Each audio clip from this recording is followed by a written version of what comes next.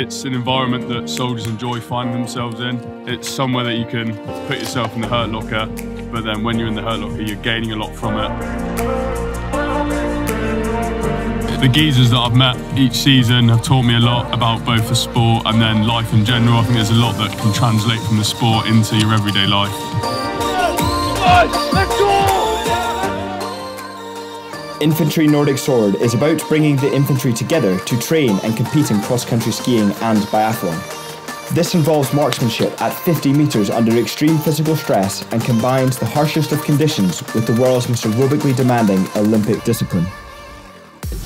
Okay, so it's 10 times, 1 minute intervals with 2 minutes break in between. 3, 2, 1, go!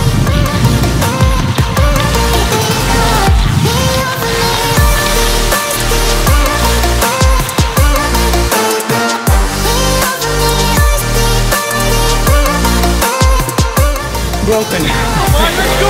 Come on! Last one! Go, guys, go!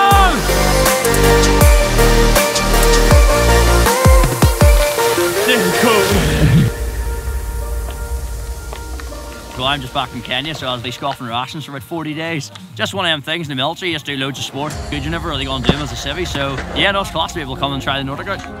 It's actually been really good. We picked it up okay, I think, but we'll see in a minute. I'm about to get on the race. I have got a bit of technique, but I think on the uphills I'm just going to absolutely turn myself inside out and try and catch a few people that way.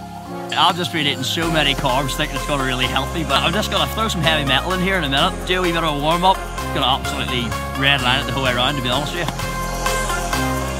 Cold, fun, hard, rewarding, painful. Painful.